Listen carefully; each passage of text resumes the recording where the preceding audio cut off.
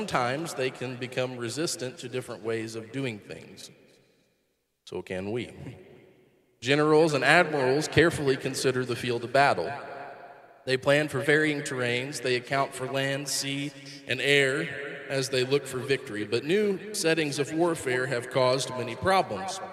Jungles are odd terrain. Urban warfare introduces civilians into the battle. Warfare has changed greatly due to these new monkey wrenches being thrown into the mix. Present-day generals cannot simply train their soldiers to match wits with enemies on the battlefield by having key knowledge of what the enemy will do, because that knowledge changes over time. The tactics that worked in World War II did not work in the Vietnam War. I think we should pay attention. The Bible says we should be wise as serpents and harmless as doves. I think we should pay attention to the tactics that we use. You and I preached about this several weeks ago, you and I find ourselves in the middle of a war, of a spiritual war. We are in the middle of a battle every day, and I think we should pay attention to the tactics that we're employing. Amen? Since the Viet Cong did not have a centralized command, various ground leaders plotted their own ways of doing things. Similarly, insurgents in places like Iraq and Afghanistan do not look to a chief commander to plot all their objectives. Therefore, soldiers and military leaders find it very difficult to deal with these groups. The predictability of warfare disappeared a long time ago and will probably not reemerge. Even superior weapons, vehicles, and technology cannot ensure wins. But one thing has not changed. Soldiers must be able to trust each other and their leaders. If they cannot, they will certainly lose the battle. I believe that applies to us today. I believe you and I, first of all, need to be able to trust each other. Everybody had biscuits and gravy for breakfast. We need to be able to trust each other. We ought to be the kind of people with Christ at the center of our lives, led by the Spirit, that our brothers and our sisters can trust us. I hope that it is never said of me that my brother or my sister can't trust me. I don't want to do anything to lose your trust. I want you to know that in the spiritual realm, I've got your back. And I think we should all feel that way. We need each other. This church needs every one of us. We're in a battle together, and the enemies that we face are unpredictable. Of course, God knows all things, and God knows what they're about and what the attack of the enemy is, but you and I don't know every one of the enemy's battle plans. If we did, we'd never fall into his trap. We need to trust each other, and we need to trust God. Amen? Let's talk about the faith of Naaman's maid. So our story today focuses on Naaman is kind of the character of the story, but we're focusing today on his maid. But Naaman was an outsider to the faith of Israel. He was an outsider to the knowledge that Israel had of their God. And not only that, Naaman was a leper. And under the scripture, under the Old Testament, that made Naaman unclean. And so Naaman might have always remained an outsider to the things of God because of his uncleanness, because he was a leper. Because of who he was, he could never approach the holiness of God. He could never approach the things of God because of his uncleanness. And so not only because of his Syrian heritage, but also because of his leprosy, Naaman was a man who it seemed would always be on the outside, an outsider to the things of God. You would be hard-pressed to find an individual more outside the good graces of God than Naaman. But I'm thankful that even for people that find themselves in that situation, God has a plan. And God had a plan, a beautiful plan for Naaman's life. But I want you to know that just like Naaman, who was a leper, he was not of the right heritage. He was not born into this. He did not come from the right people. He was born about as far away from God as you could be. And then on top of that, he became a leper, which leprosy we know in the Bible is symbolic. It's a type for sin. And so it was treated as that. It was treated as a physical symbol of sin. And so he was unclean, and no one would come near him. In fact, in those days, the people who had leprosy, when they would walk through the streets, they would have to shout, "Unclean." so that no one would come near them because they didn't want the leprosy to spread. The clean people didn't want anything to do with the unclean people. But I want you to know today that it does not matter where you start out. It doesn't matter how swampy your mire is. It doesn't matter how dark your darkness is. Jesus did not come for those who are whole. He said, those that are whole do not need a physician, but those that are sick. He came for the ones that need a physician. They need a healing. They need a salvation. They need a cleansing. It doesn't matter how bad you think you are. It does not matter how outside of God's good graces you think you are. Jesus loves you. And Jesus died for you. And Jesus wants to give you the gift of salvation. And so, in Naaman's story, the Lord strategically placed this young Israelite girl into Naaman's household. She was a maid and she was a servant.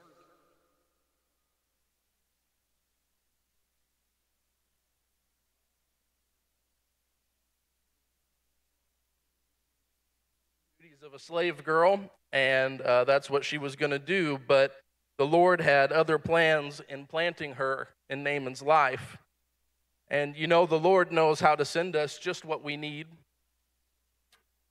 right when we need it, and in a package that we least expected. I don't think anybody in Naaman's household would have expected that little Israelite maid, that little slave, to be the answer to Naaman's healing, to be the key, the connection that changed Naaman's life forever, in the most effective and the most consequential way that it could change, to go from being a leper to not being a leper.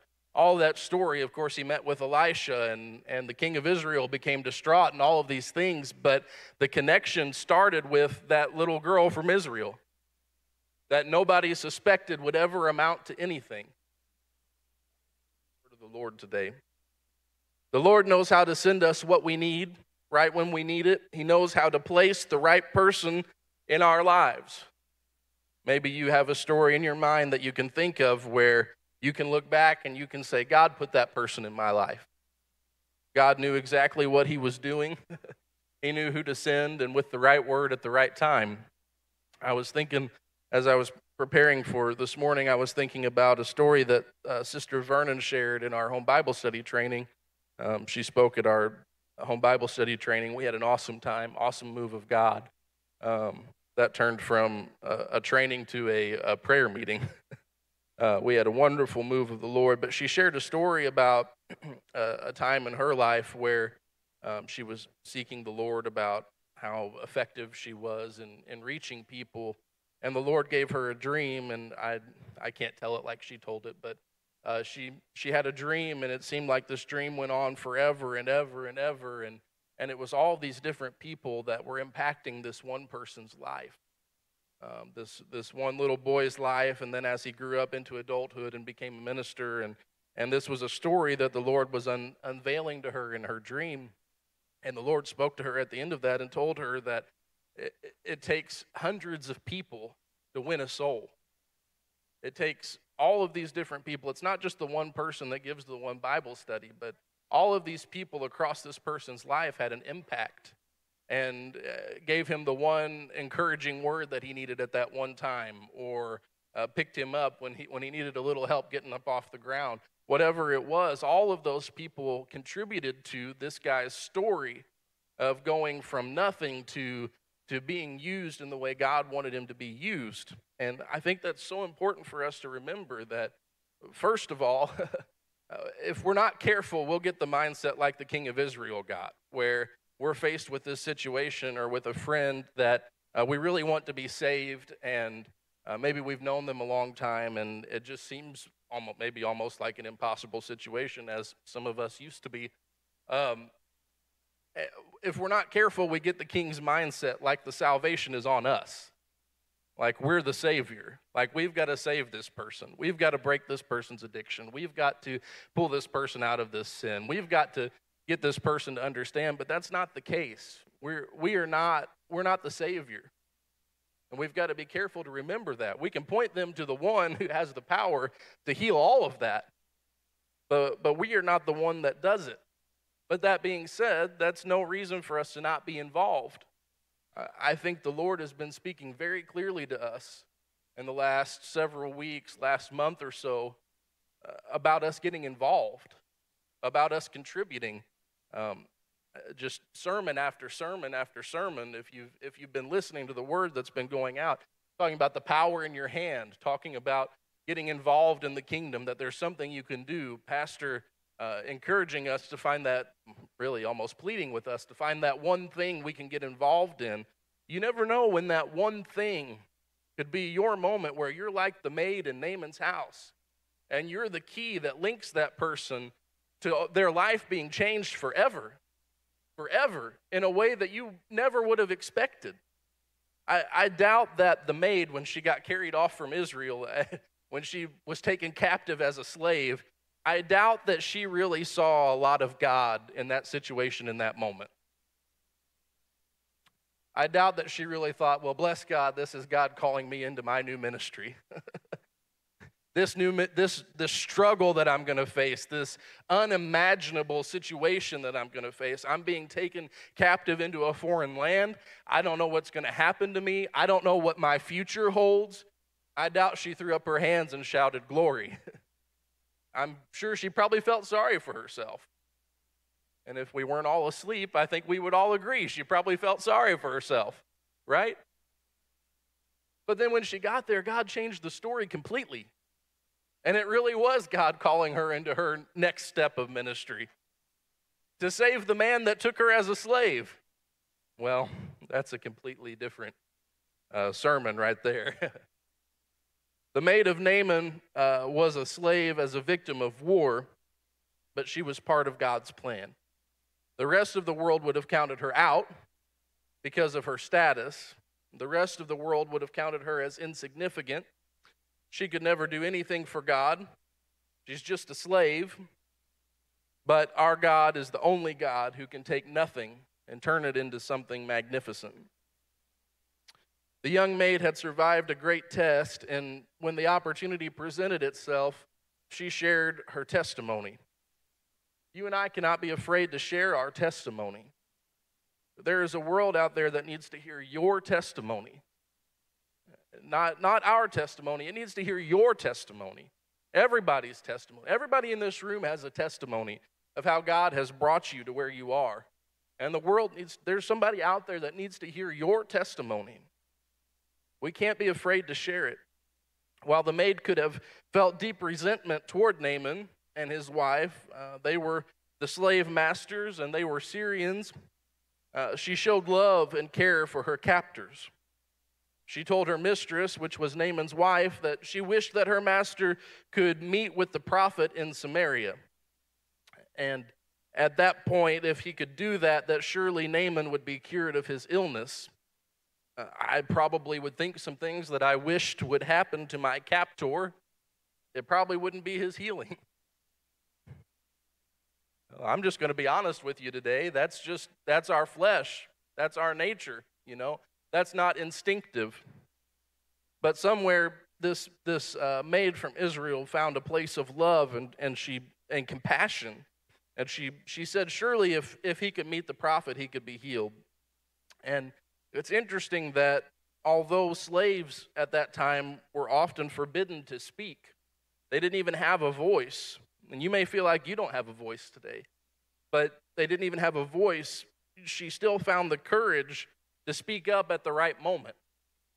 She said the right thing at the right time. In fact, her faith overcame her fear of what might happen to her if she spoke up. And so she shares her knowledge of the prophet and the miraculous power that God worked through this prophet, the authority of God. And this sets in motion a series of events for Naaman, who was an outsider to the kingdom, but God had a plan to make him an insider. I'm thankful that while I used to be an outsider, God made me an insider. I'm thankful for the story of redemption today. Amen. God had a plan to make Naaman an insider. So let's talk about Syria's war with Israel. Naaman was probably a guy who was used to feeling in control, given his status and his position, I've learned that much like Naaman, as humans in our flesh, most people like to feel in control. Can I get an amen? No wonder submission to God is such a hard thing. Because if we submit to God, we're no longer in control. We're no longer in control of our life. We're no longer in control of our future. We're no longer in control of the things that we think we worked so hard to accomplish. It's giving up control. That's a hard thing to do. That is an uncomfortable thing to do. But Naaman was probably used to being in control. And, you know, I've learned that life will throw you obstacles and situations where you find yourself anything but in control. Suddenly something happens in your life and you realize that you are not in control of this thing. If you've never had that situation, count yourself blessed up to this point, but it will happen. Something will happen in your life where you realize that I am not in control of this thing. A doctor's report that you can do nothing about, a financial crisis you can do nothing about, a family member that turns their back on God and you start to question what you could have done differently. I'm telling you today that life has a way of sending you a reality check. That you're not really in control of all the things that you thought you were in control of. And so a man that was likely used to being in control, given his position and his authority, he found himself no longer in control. He was no longer in control of his health. He was no longer in control of his status. He was no longer in control of his future. In the blink of an eye, in just a split second, a moment, your life can change forever. And you can go from feeling like you had it all figured out and you were in control of this thing to, God, I don't know what I'm going to do. And this is what happened to Naaman. He was a leper and he found himself no longer in control. His high rank in the army and the fact that when he gave orders, people listened, and his status and his wealth, the scripture describes him as a man of valor. His valor, none of that at this point mattered. Because none of that had any effect on his leprosy. Nothing that he had in and of himself, nothing in his own ability could cure him of his uncleanness. I want you to know there's nothing you and I could ever do to buy our salvation. It's only by the grace of God that we sit here today. It's only by the sacrifice of Jesus Christ that we sit here today. Naaman realized he was not in control. Some people get upset at God because something goes wrong in their life. And they say, but God, I'm a believer. God, I've served you my whole life, and look at what it brought me. Maybe you've been there. I've been there. I've been at that place where I said, God, I've served you faithfully. Why would you ever let this happen to your child? God, haven't I been faithful to you these last few years, and yet you let this happen to me? God, I thought you were supposed to take care of me. I want you to listen to this. Serving the Lord and the Lord taking care of you does not mean that you will not face hard times. It does not mean that the enemy will not come against you. It doesn't mean that people won't hurt you. It doesn't mean that people won't talk about you and lie about you and gossip about you. Man, if there's anything I hate, it's a gossiping spirit. But you know what? It's going to happen. People are going to gossip about you. People are going to think they've got it figured out, and they're going to share what they think they've got figured out, and that person's going to share what they think they've got figured out, and before you know it, well, a big web has been weaved. But just because you serve the Lord doesn't mean those things won't happen to you. What it does mean is that even though my life is falling apart, even though my ship is rocking on a turbulent sea, even though it seems like the waves are about to come over the boat, even though it seems like my boat is about to sink, my life is over, there is no hope for me, I can cry out to my God. Master, don't you care that I perish? And all of a sudden, Jesus brings a peace that passes all understanding. He rebukes the wind and the storm of my mind, and he says, peace, be still. And all of a sudden, when I thought God didn't care because God was in the bottom of the boat on a pillow, I think that's interesting. The scripture says he had a pillow. He was really asleep. But they said, Master, don't you care that we perish? And he just gets up and just rebukes the wind, says, peace, be still, and just like that, it's all over. Just because we have the peace speaker in our boat doesn't mean we won't face a storm. But what it does mean is I've got a God that I can go to in the middle of my struggle, when I think I'm going to lose my mind, when I think this situation's not going to work out, when I don't see the good in this. God, I don't see you in this. I don't see you in this struggle. I don't see you in this storm. I don't see you working. Don't you care that I perish? And all of a sudden, God shows up on the scene. Being a Christian doesn't mean that you won't have storms or moments that you're not in control, but it does mean that you have a God that is greater than the storm. You have a God that is in control even when you're not. Naaman's actions also come into question when we think about Syria's war with Israel. The Syrians were also known as the Aramaeans, and that's a name that's associated with the Aramaic language. If you study any of that and study about Christ and how that was thought to be his native language. But throughout the pages of the Bible, the Syrians and the Israelites fiercely rivaled each other, and this was often culminated in war. They fought over territory, and they killed, and they slaughtered, and they enslaved each other. And the situation would grow even worse. While 2 Kings 5 tells us the story of Naaman, 2 Kings 8 features a narrative of Elisha proclaiming that Hazael would be the king of Syria. And when Elisha prophesied to Hazael, he could not help but weep for all the slaughter and the devastation that this person would cause in their rule. And so this person, Hazael, would kill Israelite young men. He would dash their children to pieces. He would rip open pregnant women. All of these tragedies reveal this deep-seated hatred between these two nations for each other. And so the Lord, what that tells us is that the Lord showed extreme favor by even opening up the door, by even opening up the possibility for Naaman to be healed. And it was extreme favor toward us that he even opened up the door for our salvation. See, people say, well, how can God be a loving God? How can you believe in a God that sends people to hell? Well, you're looking at this from the completely wrong perspective. The fact that the door was even open, that he even gave us the choice to avail ourselves of this sacrifice that he made, of the salvation that he's offered us, that in and of itself is unbelievable, indescribable grace, that the door was even opened.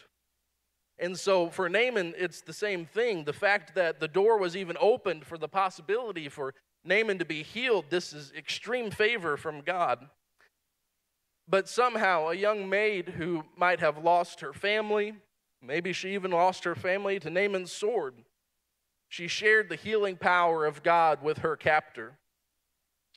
You and I have to be willing to share the healing power of God with those around us, even when those around us are the ones that have hurt us. We also face the challenge of sharing the gospel with people that have hurt us. We may feel that we have good reasons to withhold what we know about God from people who have treated us awfully, but those are human reasons. We have to rise above our humanity and our flesh, and we have to see things spiritually. That bullying coworker needs to hear about the power of God. We have to show grace and forgiveness to that unforgiving boss. I'm not talking about my boss in case he's watching. We must speak up to help a complaining neighbor. Although we may think that we found the time to be silent, or maybe even the right to be silent. If anybody had a right to be silent, it was this maid in Naaman's house. It could be that God is actually calling us to speak. It may be that God is trying to reach those people that are in our lives in an uncomfortable way, trying to reach them through us. And it may be that God is trying to teach us something in the process. It would have been easy for that maid in Naaman's house to say, you know what? Somebody else can witness to him. Somebody else can tell that guy about salvation. He's hurt me too bad. He took my family. He took me from my country. He enslaved me. He's hurt me too bad. I'm just going to keep my mouth shut, and there will be somebody else that can witness to him along the way. But maybe that's not God's plan. Maybe God's plan is to put you in that situation, that uncomfortable situation, at the right time, for the right reason, to further his kingdom. And maybe he's teaching you something in the process. One of those things that he might be teaching us is humility.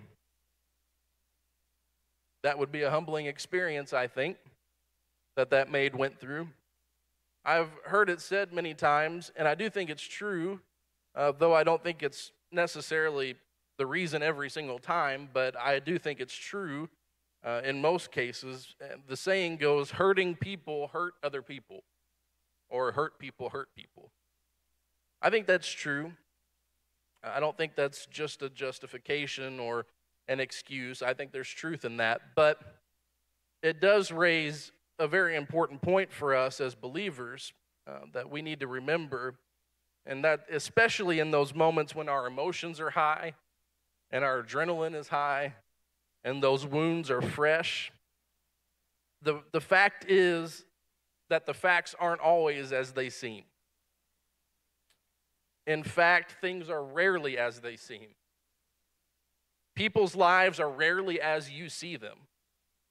More often, you see the tip of the iceberg, and there's a full glacier, full iceberg underneath the water that you have no idea what that person's going through. You have no idea that person's circumstances. That's why I hate a gossiping spirit, because the gossiping spirit spreads what you think you know. But there's so much more that we don't know about that person's life.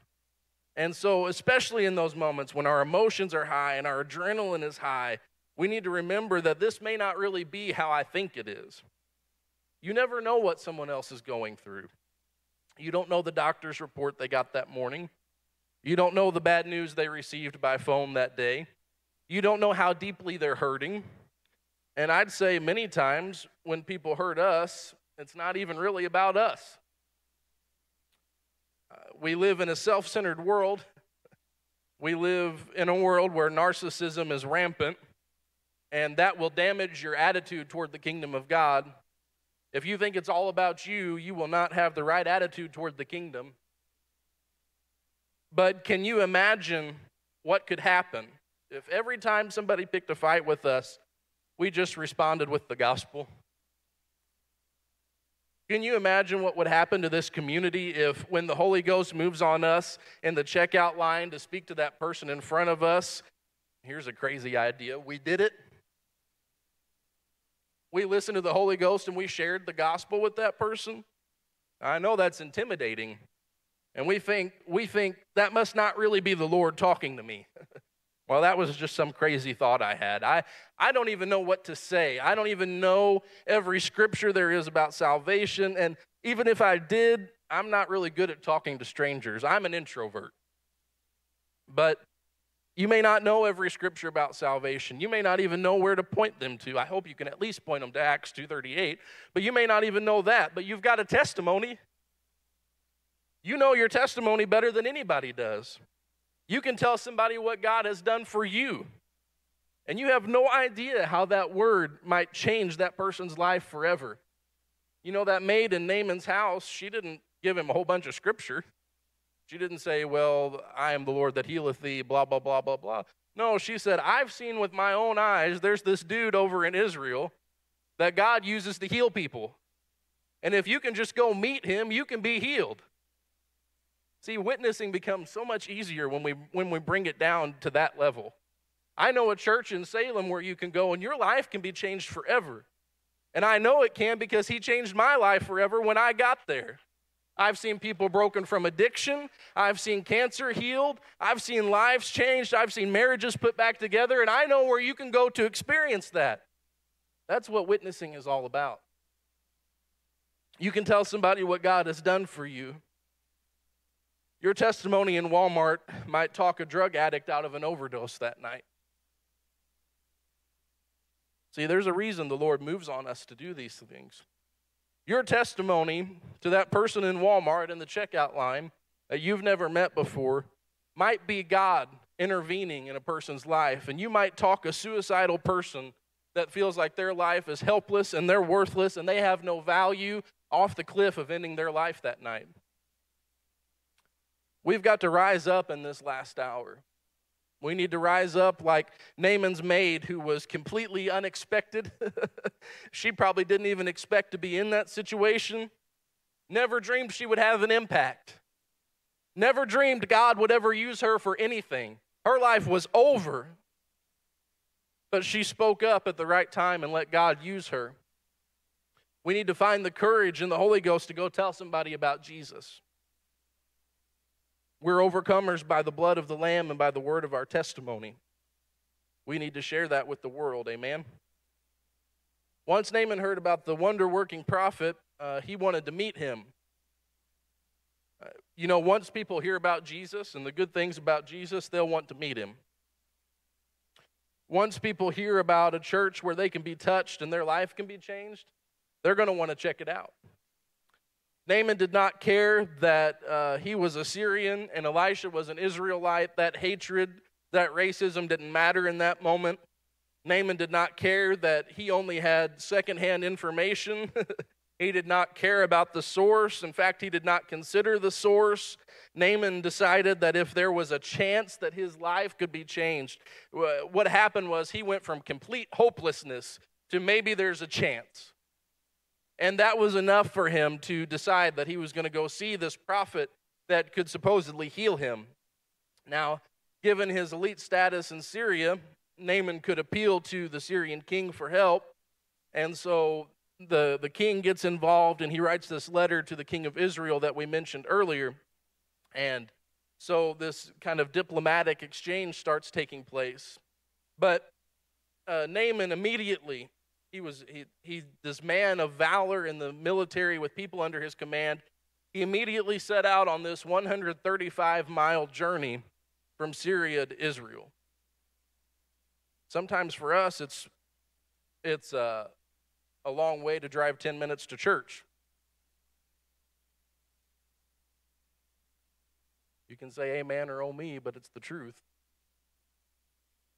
Naaman travels 135 miles to get his healing. And he spares no expense. He goes all out to accomplish this. He takes 10 talents of silver, 6,000 pieces of gold, and 10 changes of clothes.